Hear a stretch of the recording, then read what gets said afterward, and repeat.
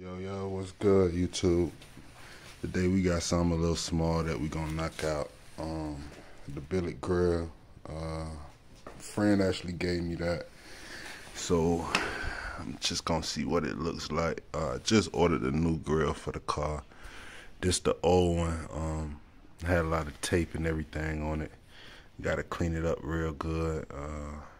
Got a few more spots left, but we're gonna be cutting that out. I'm using a little saw, a little Stanley 24x10, a little hand, small saw. That you're gonna need some little small screws. I'm gonna go pick those up in a few little small screws. What you actually gonna do, you gonna cut. I actually started out. You gonna cut them out. Good thing with this, it actually cuts pretty straight, so you'll get a smooth cut. I got these right here left. Then I'm gonna try and clean this part right here up. I done cleaned a lot of it up. I got some pictures actually. I might put it in there how it used to look. Why I bought the new one. Tape was actually baked all onto it. It was painted. The overspray and everything was all on it. So I got it cleaned up pretty good. So finna pause this video real quick and cut this out. Really, it's self-explanatory. All you're doing is just cutting, and when you put it on there, it should cut pretty straight to the point where whenever you cut, it's a smooth cut. You don't got to worry about that because this sits right in it in the same spot. You know, some people they put it in there like this, but I'm not really feeling the lines going down it. You can't really see it, but yeah, you see that the lines going down. I just want the lines to the side. So finna pause this video, get the cutting.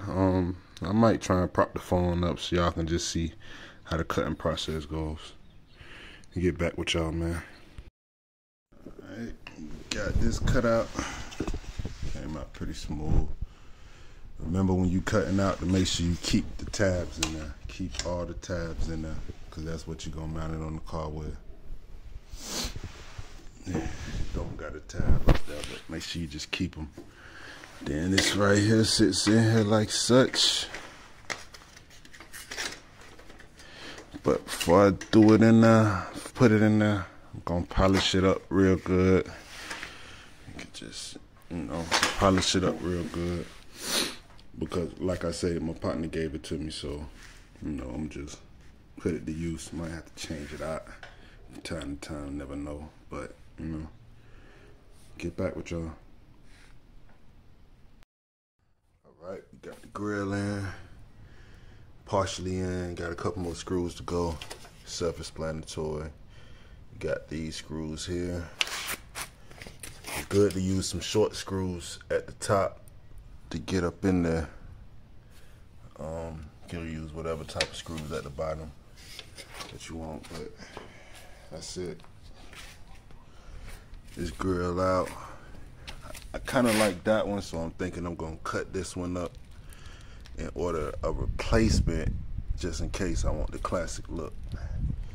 But yeah, here we go. About to put it in. Get back with y'all in a few. So we got the grill in too. I like the look of it, so I'm gonna just go ahead and cut that new one that I got. Cut that one out to fit this one. Just order another classic one when I want to switch it out. Excuse all the oil. Had a spill. Had an oil cooler leak. Oil cooler line leak, and it took me a minute to find the actual lines and had a little spill while actually changing out, but got that handled. But yeah, it looked pretty good. Shout out my boy Tavares. He got a 78 Tudo with the Euro clip conversion, the 90s tail lights. He should be dropping pretty soon. We got a few boxes out of Fayetteville, North Carolina that should be dropping pretty soon.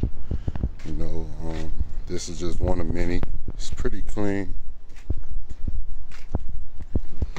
Nice little start, Blue interior. Blue interior, got some music in the trunk. It's not a trim car, but I'm thinking about putting a trim on there. It's something from what a previous owner had tried something.